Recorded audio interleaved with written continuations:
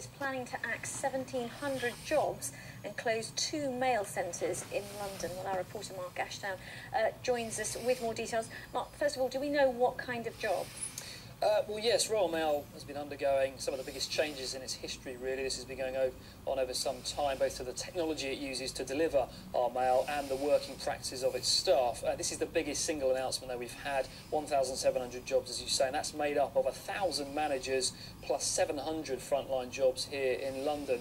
I've been speaking to the unions and Royal Mail over the past few minutes, and it's been confirmed now by Royal Mail that these centres we're talking about are 9 Elms in Battersea in South London, 1,000 jobs to go from there, and in East London, the East London Centre in Bromley by Bow, about 700 jobs there, but also services scaled back at other centres across London as well.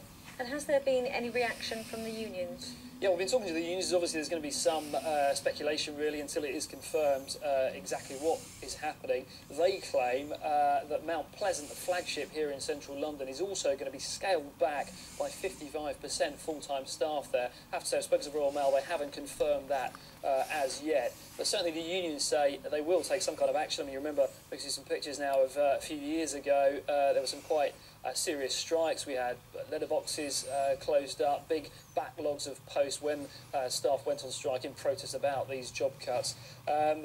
Royal Mail does say, though, this is the biggest restructuring they've ever undertaken, and they say it is crucial for the future survival of the company.